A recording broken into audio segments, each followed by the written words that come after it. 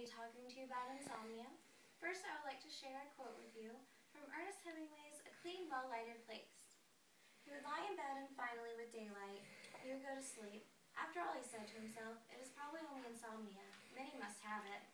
I can completely relate to this quote. As someone who has had insomnia their whole life and have looked for ways in which to cure it, I feel confident in my ability to explain insomnia to others. I found most of my information from the U.S. Department of Health and Human Services website and the National Sleep Foundation website.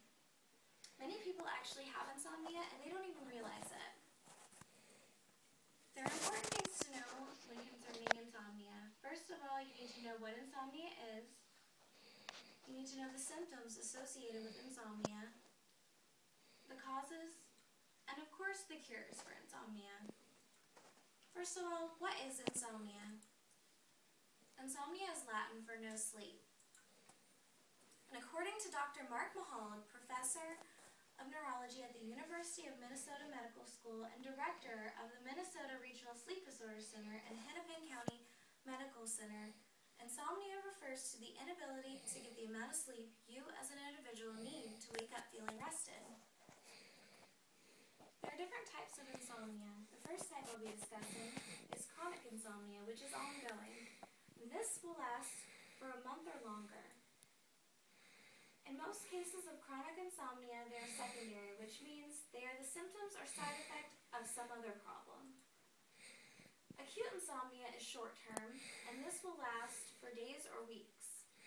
It's the most common and often brought on by situations such as stress at work, family pressures, or a traumatic event.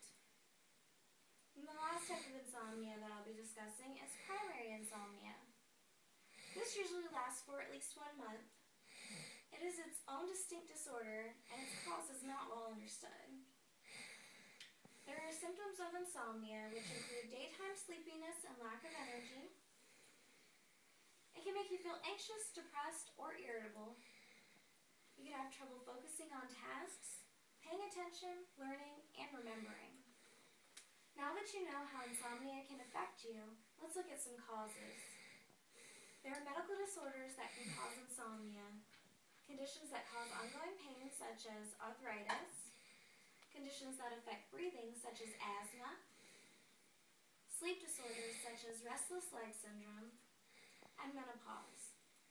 Emotional disorders that can cause insomnia include depression, anxiety, and post-traumatic stress disorder. Medications can also cause insomnia, especially those taken for colds and allergies, high blood pressure, heart disease, thyroid disease, birth control, asthma, pain, and depression. Life changes that cause insomnia include major or long-lasting stress, travel, and work schedules. Stimulants that cause insomnia can include caffeine, tobacco, and alcohol. How can you cure insomnia? There are many different ways in which to cure insomnia. Behavioral treatments that include stimulus control therapy, which is creating a sleep environment that promotes sleep. Cognitive therapy, which is learning to develop positive thoughts and beliefs about sleep. And sleep restriction, which is following a program that limits the time in bed in order to get to sleep and stay asleep throughout the night. Relaxation techniques that can help with insomnia include yoga, meditation, and guided imagery. Medications can also help in curing insomnia. It is actually the most common treatment used. And sleep medications for the treatment of insomnia are called hypnotics.